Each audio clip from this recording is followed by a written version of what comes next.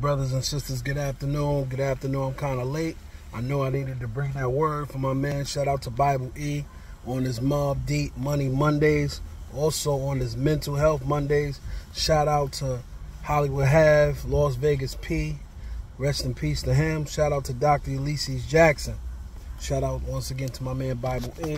Let me get ready to bring that word to y'all. Shout out to VistaCare. You know, they hooked me up with the Versace's right here. These joints is crazy, you know. But I was running around crazy. That's why I couldn't just bring it in the morning. I was running around crazy this morning.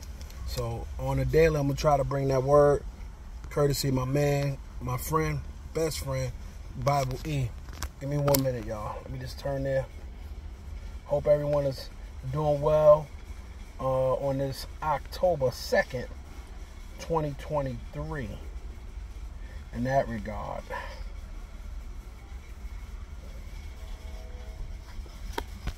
Okay, there we go. God is the strength of my heart and my portion forever. Scripture, Psalm 73:26.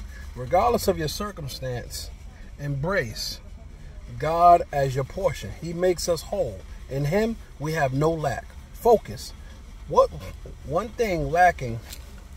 Hold on.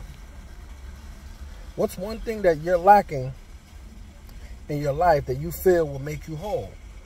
How can you surrender it to God and find satisfaction in him as your portion?